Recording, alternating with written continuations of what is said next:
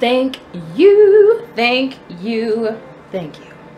Thank you, FullyRawKristina. This recipe was extremely delicious. I mean, you can add whatever you want to add to it, to, you know, add your own flavor, but I mean, it is so good on its own. The flavors come out, and quite frankly, I did have to, you know, substitute a few things. I didn't have, you know, the pine nuts, and I switched the greens with spinach instead. So, oh yeah, and then I added a little bit of grapeseed oil on top of the zucchini with a little bit of salt. You'll see. Anyways, I hope y'all enjoy this video, you know, and I hope y'all get to try the recipe out. It's really great, and I definitely recommend it.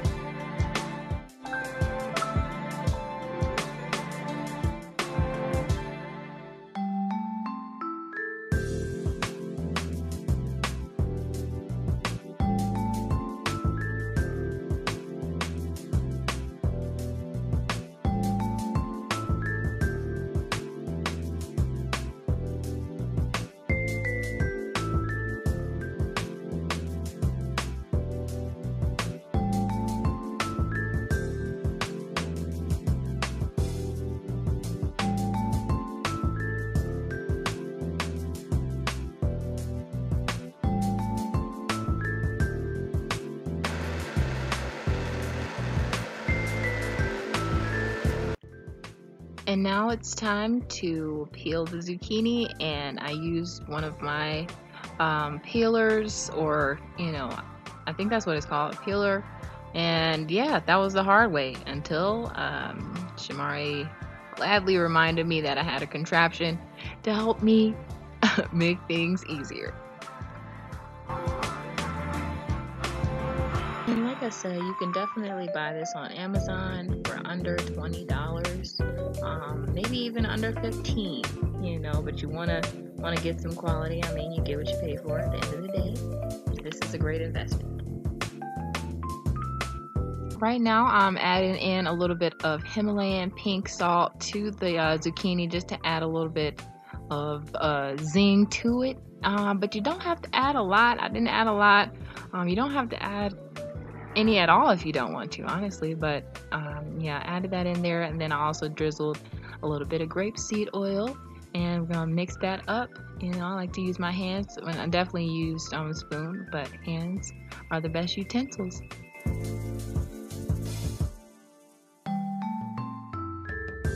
Now it's time to go ahead and get the sauce out, and I'm scraping every single bit off of this daggone utensil here. And yeah, you'll see it in a sec.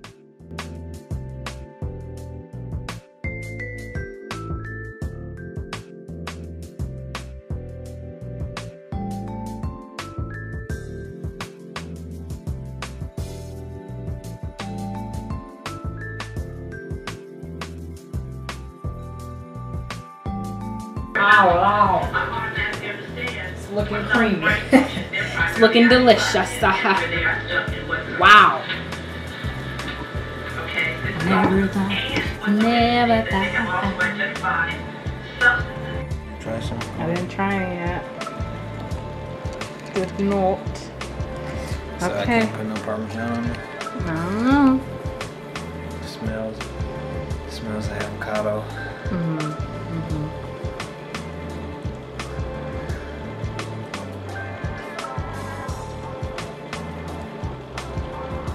What you feeling like, man? Just wait for it, I'll wait. Does it need more salt? More, it doesn't need pepper. Like, I was thinking about putting some pepper. What do you think? For zucchini, pasta. It's pretty good. Okay. Got some raw zucchini pasta right here, y'all. Yep, I just tried it off camera. Couldn't wait. I'm gonna do it again, just real quick, because this can definitely become a staple. I can't even take this right now. It's so creamy. Like, it's so good. And even adding like that little bit of salt on the zucchini noodles definitely amped it up a little bit. Even though, you know, things have natural salt. We're getting there. We're working on it. You know? And this is so good. Like, creamy.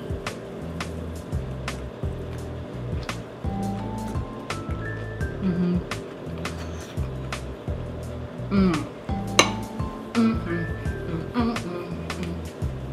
Mm-hmm.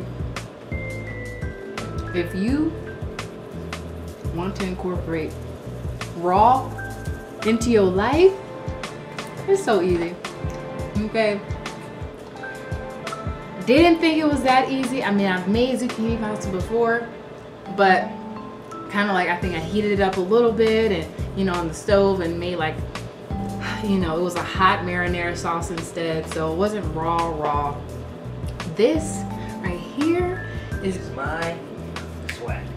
If you end up making this, I would love to hear what you thought about it, and you know, how you felt about it. You know, quite frankly, I did notice that my stomach has to get used to eating, you know, raw veggies like that, you know, in abundance, because it's been a while. You know, it's been a while. So I just noticed that, and notice how your body reacts, because it's gonna tell you, and over time, you know, it's just gonna get better, man. It's just gonna get better. So I really hope y'all have a great day, a great rest of your day. And yeah, like, comment, and subscribe, you know. I mean, hey, why not? But yeah, have a good one.